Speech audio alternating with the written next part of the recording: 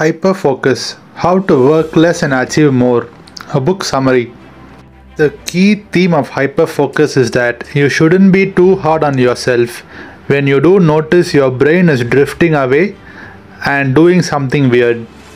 Once you become aware of how frequently you interrupt yourself, it's hard to go back to working the same way.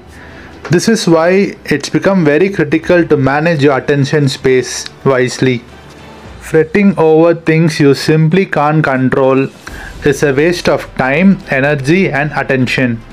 Many people burn through large amounts of time doing work that doesn't make them happy. Doing work you love is significantly less exhausting than doing work you don't care.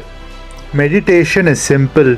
Sit somewhere with your eyes closed and pay attention to your breath.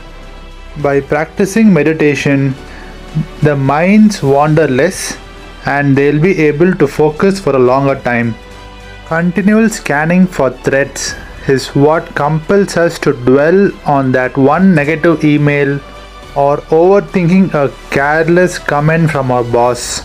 It makes our most urgent tasks feel a little more important than they actually are. There are two main categories to consider when categorizing what to focus on. Whether a task is productive, you accomplish a lot by doing it, and whether a task is attractive, fun to do, or unattractive, boring, frustrating, difficult to do. Simply put your tasks in this 4 grid and you can analyze yourself. Follow for more.